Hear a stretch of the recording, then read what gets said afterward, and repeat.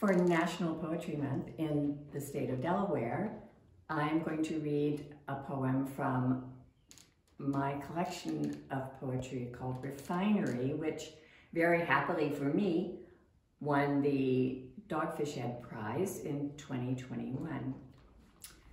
The poem I'm going to read is called After Peak Oil, and it's about a time when the refinery, the Delaware City refinery, the only refinery in Delaware, was closed down.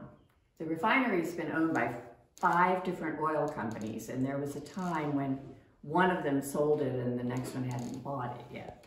So I imagined what it would be like to be an empty refinery after peak oil.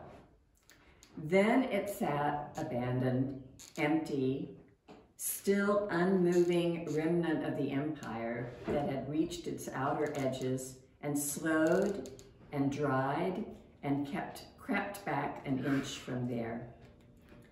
Nothing flowed but the air that floated in and out in slow, shallow breaths after everything was turned off. Its hollow frame rusted and thinned.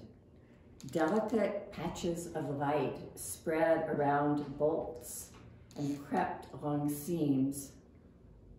Wasps built nests in dark, unswept places. Vines climbed up. The chain link border was easily breached. Lights burned out, and nobody came to replace them. When the wind was strong up the bay, you could hear the song of its brittle gray bones singing.